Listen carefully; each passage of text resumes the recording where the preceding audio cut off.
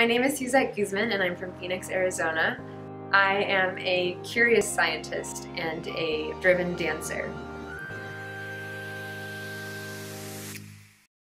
I did not have a strong background in science, and I started off in a class called IBC, which is Intro to Biological Chemistry, and it was sort of an advanced class and I wasn't really prepared for it.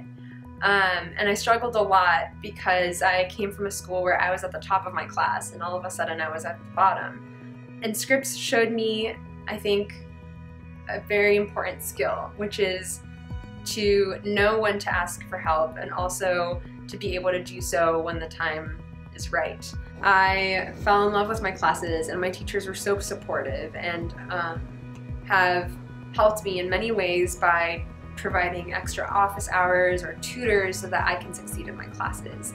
And now I've even gotten to the point where I'm at the top of my class, which was a big difference from when I started my freshman year. I hope to inspire future students by showing them that it can be done. Being a scientist and being a dancer isn't impossible, no matter what people say.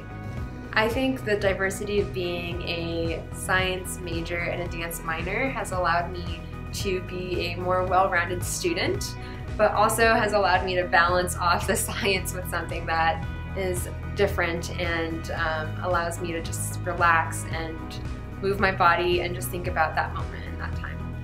If there is something that I would tell a younger version of myself, it would be échale ganas, which means don't give up.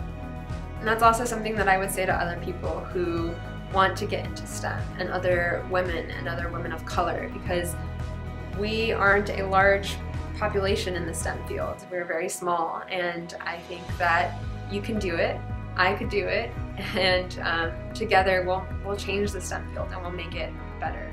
To those who have been so generous to donate and fund my education, I want to say thank you.